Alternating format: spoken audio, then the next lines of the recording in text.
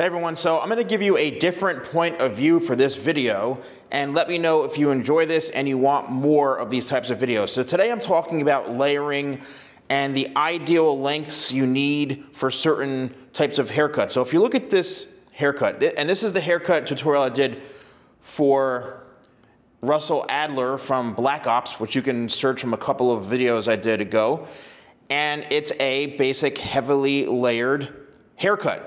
A little bit heavy, deep side parting, but what's unique about this is I want you to really pay close attention to the very, very front here.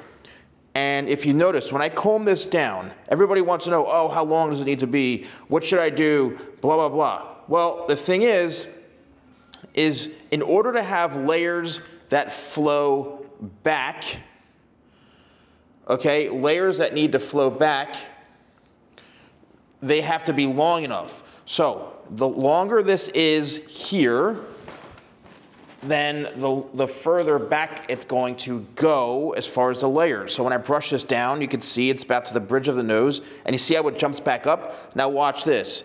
When I comb this back, there's the length right there. So it all sweeps. So if you're somebody who wants to have that nice flow like you see here, then you need to make sure that the hair is long enough. Same thing on this side. Now keep in mind, yes, this is a deep parting, a severe side part, but it's the same thing. Now if I wanted this to be feathered a lot more and I wanted to see more of this higher up, if you notice this length, look how long this is. This is like pretty long here, and I kept that because that's the way the hairstyle is. But if you wanted to have this less heavy, then you need to cut these layers shorter. However, if you have the hair type, and this is very common, where the hair just sticks straight out, if you cut this too short, it's going to be very, very pokey like this. It's going to stick straight out. So you need to have your hair longer like this if your hair sticks out. And then what you need to do is thin this, right? You have to thin this out into here with thinning shears or a razor, and your hair professional can do this, okay? But you need to leave this longer. If you want to have a side parting, but you want this to be a lot shorter, keep in mind, the shorter the hair, right, unless your hair naturally goes this way and you've been wearing it with a severe side part for many, many years, it's not gonna have that much of a parting, and it may come down and fall forward. That's where you're gonna need to have, spike it, you're gonna have to put some product in it, you're gonna have to blow dry it over a bit and have a little more control. Now, keep in mind, this is on perfectly 100% straight hair.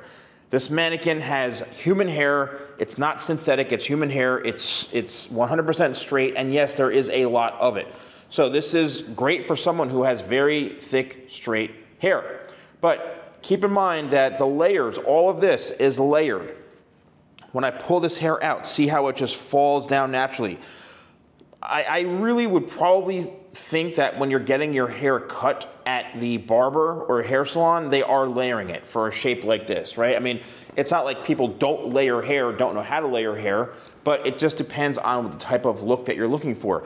If you don't layer this, it's gonna fall very, very flat, and a lot of times it's gonna constantly fall on your face like this. So if you're somebody who doesn't have your hair like layered throughout the top here, the chances are is that it's gonna constantly fall down in your face, right? And you're gonna get annoyed. So look and see how long this is on top. And layering is a technique that is designed to remove weight. So when you see people cutting hair, they're gonna hold it straight up and they're gonna cut it straight across. Depending on how short you want your hair will determine how short the layers or how long the layers should be. It's really, really important that when you are layering, you keep that in mind, because everything has to flow perfectly. And I have another mannequin here that I'm gonna show you, which is, this is the mannequin that you've all seen a million times, the very, very popular, TikToker hairstyle. And I know a lot of you are like, oh, that's the haircut that I want. Well, keep in mind, look at this. This comes down to the bridge of the nose, once again, all the way down here. So if your hair is only a ½ an inch, then don't even attempt to try to get this style. Your hair, look how long this is. Your hair needs to be really, really long for this to have, you know, the fluff and the volume and the texture. And the way that I style this, a lot of times people say, oh, but Salon Guy, you know, I purchased your tidal wave and I can't do it. Well, the thing is it's not just a product. You have to have the right hair type. You have to have the right hair texture. You need to make sure that you know how to style the hair properly. A lot of it's technique, but look how long this is. I'm literally lifting this up real time like this, and you're seeing all of this hair is layered all in through here. There it is. In order to get this look, your hair needs to be cut the proper way.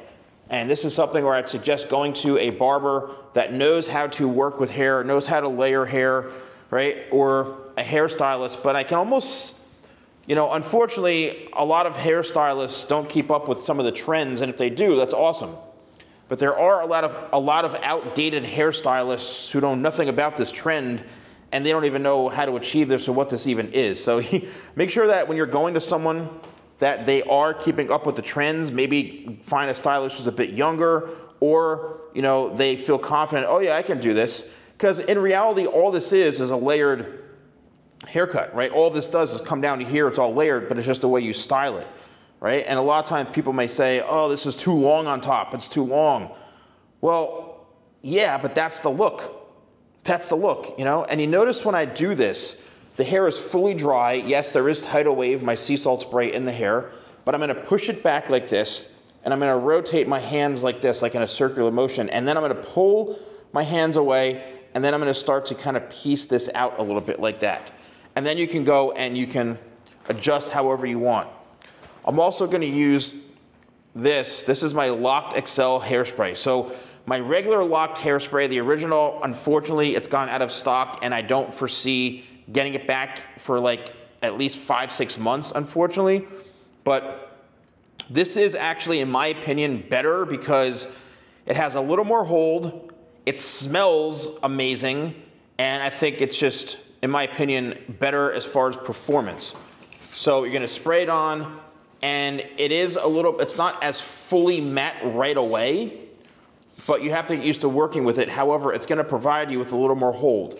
And then once it dries and settles in the hair, you're gonna have that matte finish. But to me, you're getting more value out of this because you're actually able to get more hold. The original locked hairspray, it was nice, but I don't know, I mean, it just didn't have that much hold.